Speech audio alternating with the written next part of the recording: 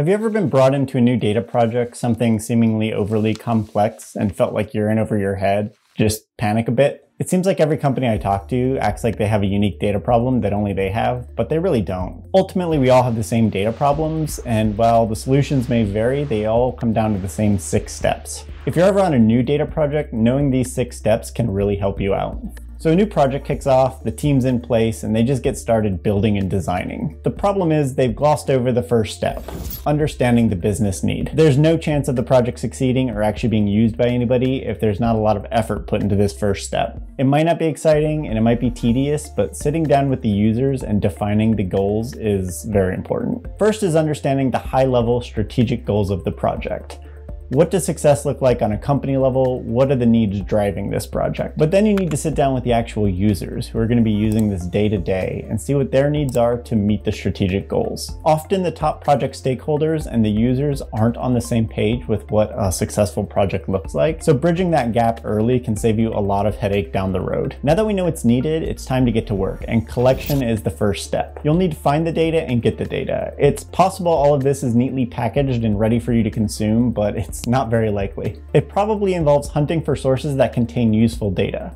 Company databases, APIs, files on shares, external data, possibly even data that hasn't been collected yet, and you'll need to build a new collection system for it. You may be connecting tools directly to the data sources, or you might need to build additional infrastructure such as a data lake or data warehouse to centrally store the data you've collected. The scope here can vary wildly between projects, but ultimately you're going to have to find data and you're going to have to get access to it. Once we find the data and get to it, we're going to need to clean the data. Data preparation can involve getting rid of useless or incomplete data. It could be standardizing naming, units, and data types, and it could be dealing with missing values. This will involve a lot of exploring the data, seeing what all you've collected and how it all relates together.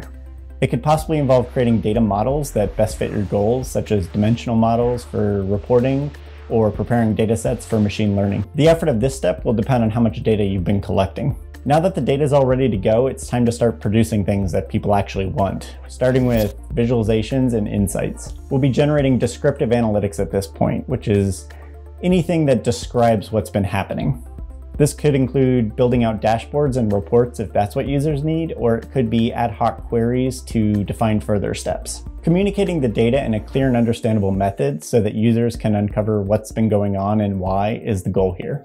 And finally, we want to be learning from our data. This is predictive or prescriptive analytics. It's figuring out what's going to happen and what changes we can make to business decisions to impact that outcome. We can apply statistical models to the data or machine learning algorithms to just help uncover things that we can't see with our human eyes. The level of this step will depend on the organization's comfort with using data. Are they still trying to understand descriptive analytics and how to apply them in their day-to-day life? Or do they have a clear idea of how predictive analytics can help them achieve a specific goal? If you ever worked anywhere that had no idea what to do with their data, hit the like button in solidarity. But of course, there's one more thing.